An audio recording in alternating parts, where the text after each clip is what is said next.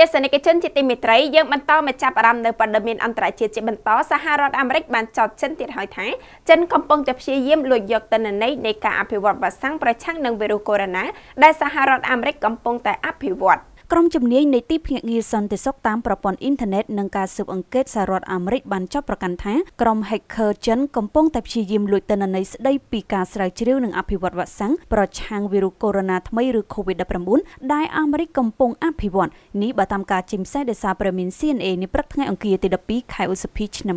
2020ជុំវិញបញ្ហាខាងលើនេះទីភ្នាក់ងារស៊ើបអង្កេតសហព័ន្ធអាមេរិក FBI និងក្រសួងសន្តិសុខមាតុភូមិកំពុងតែត្រៀមចេញសារព្រមានមួយស្របពេលដែលរដ្ឋាភិបាលនិងក្រុមហ៊ុនឯកជនអាមេរិកកំពុងបន្តធ្វើការអភិវឌ្ឍវ៉ាក់សាំងប្រឆាំង COVID-19 នៅឡើយនេះបើតាមប្រភពពីកាសែតអាមេរិក Wall Street Journal និង New York Times សហរដ្ឋអាមេរិកថែមទាំងបានធ្វើការចោទប្រកាន់ទៀតថាក្រុម hacker ខាងលើនេះមានទំនាក់ទំនងជាមួយរដ្ឋាភិបាលចិនដោយក្នុងនោះពួកគេក៏បានព្យាយាមលួចទិន្នន័យអំពីការគ្រប់គ្រងព្យាបាលនិងធ្វើតែពាក់ព័ន្ធនឹងជំងឺ COVID-19 ផងដែរក៏បញ្ជាក់ថាអ្នកនាំពាក្យក្រសួងការបរទេសចិនចៅលីជៀនបានទាត់ចោលនឹងការចោទប្រកាន់ទាំងប៉ុន្មានខាងលើនេះនិងអះអាងចំហតបវិញថាប្រទេសចិនប្រឆាំងដាច់ខាតចំពោះការវាយប្រហារតាមប្រព័ន្ធអ៊ីនធឺណិតគ្រប់ប្រភេទនេះមិនមែនជាលើកទី1ឡើយដែលសហរដ្ឋអាមេរិកធ្វើការចោទប្រកាន់មកលើចិនពាក់ព័ន្ធនឹងបញ្ហា COVID-19